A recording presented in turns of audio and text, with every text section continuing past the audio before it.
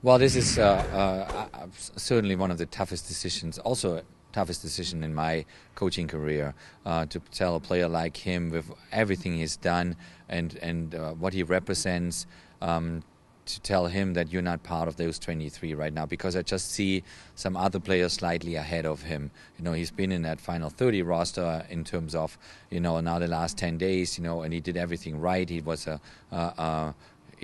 he was always positive. He took it, the best way possible. So his disappointment is huge. I totally understand that. He took it very professional, because he's an outstanding professional player, and he knows that I have the highest respect for him. But I have to make the decisions as of today. I have to make the decisions what is good today for this group going into Brazil. And there, I just think that the other guys right now are a little bit ahead of him.